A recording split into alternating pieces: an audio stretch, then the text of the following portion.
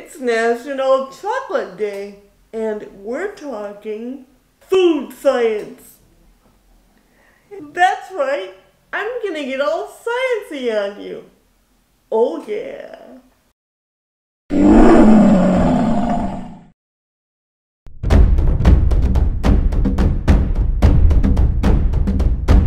I'm Natalie Fierce, and today in the kitchen lab, we will be demonstrating the scientific phenomenon of dynamic sensory contrast. Today, I'll be making peanut butter chocolate chip bars. And I got this recipe from the blog Avery Cooks. I chose this recipe, firstly, because it's simple and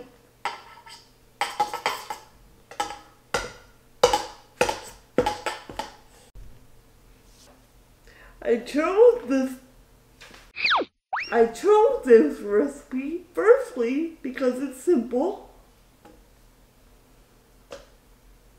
and God knows I need simple, and secondly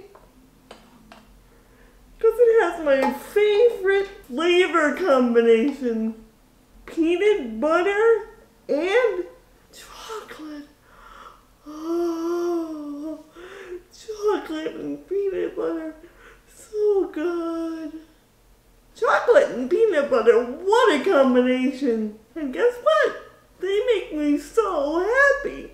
And I'm always looking for reasons on my channel to be happy. And there's scientific research that tells us why these two flavors make us so happy. What do you get when you drop your peanut butter cup? You get a bunch of Reese's Pieces.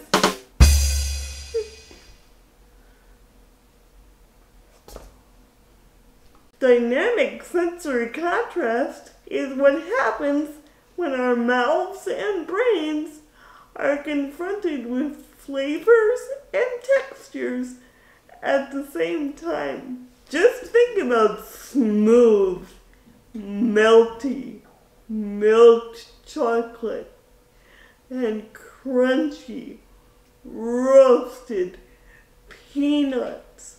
Oh my God, your brain goes wild.